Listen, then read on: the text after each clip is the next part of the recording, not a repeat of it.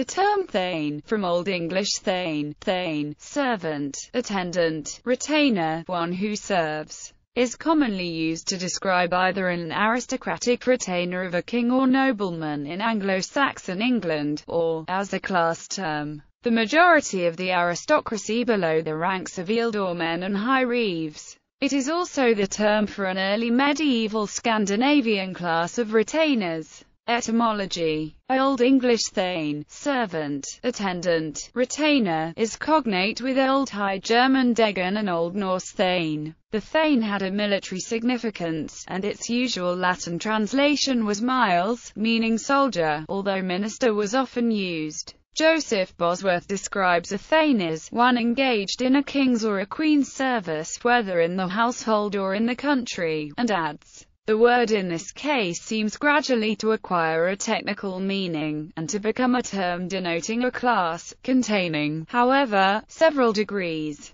But, like all other words of the kind, the word thane was slowly changing its meaning, and the very name, like that of the Geseth, has different senses in different ages and kingdoms, but the original idea of military service runs through all the meanings of thane, as that of personal association is traceable in all the applications of Geseth. After the Norman conquest of England in 1066, William the Conqueror replaced the Anglo-Saxon aristocracy with Normans, and the Norman ruling class replaced the Anglo-Saxon terminology with Norman. In this process, kings' thegns became barons, and thegns appear to have been merged in the class of knights. Geseth in thegns. The precursor of the thegn was the Geseth, the companion of the king or great lord, a member of his comitatus, and the word thegn began to be used to describe a military Geseth. It is only used once in the laws before the time of Aethelstan, but more frequently in the charters.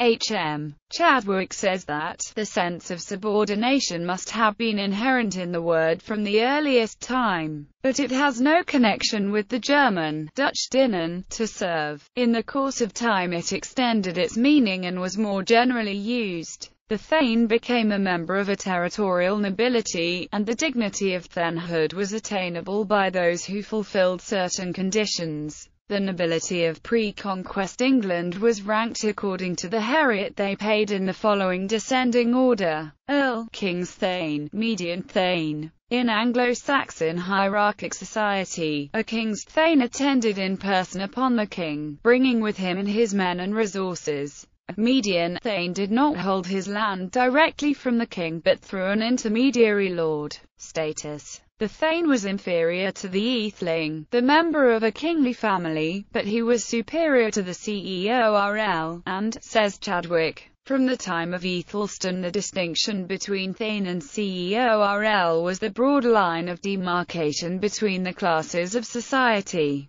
His status is shown by his wergild. Over a large part of England this was fixed at 1,200 shillings, or 6 times that of the ceorl. He was the 12th hindman of the laws, sharply divided from the twihindman or ceorl. Gethinkitha, rectitudines singular impersona in the North Leoda in a document known as Gethinkitha we learn, and if a ceorl throve, so that he had fully 5 hides of his own land, church and kitchen, bell house and burgate seat, and special duty in the king's hale, then was he thenceforth a thegn right worthy. A hide of land was considered sufficient to support a family. And again, and if a merchant throve, so that he fared thrice over the wide sea by his own means, then was he thenceforth a thegn right worthy. In a similar manner a successful thegn might hope to become an earl. In addition to the thegns there were others who were thegns on account of their birth, and thus thenhood was partly inherited and partly acquired.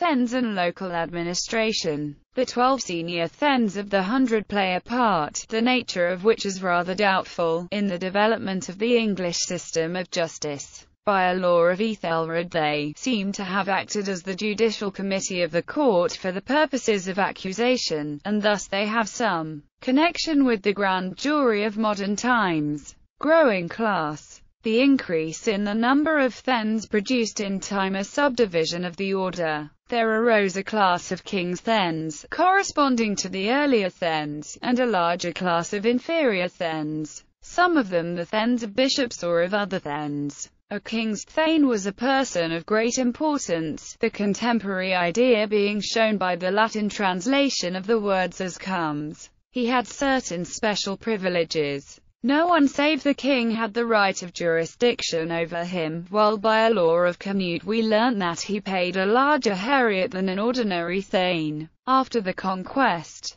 Tiny in Domesday Book Oe Thegn has become Tinus in the Latin form, but the word does not imply high status. Domesday Book lists the Tiny who hold lands directly from the king at the end of their respective counties, but the term became devalued, partly because there were so many Thegns. Analogies. Compare the separate development of the concept of vassal, from a warlord's henchman to one of Charlemagne's great companions. Runestones. During the later part of the 10th and in the 11th centuries, it became common for families or comrades to raise memorial runestones, and approximately 50 of these note that the deceased was a Thegn. Examples of such runestones include SO 170 at Nalburga, VG 59 at Norra VG 150 at Valander, Dr. 143 at Gunderup, Dr. 209 at Glavendrup, and Dr. 277 at Rysgard.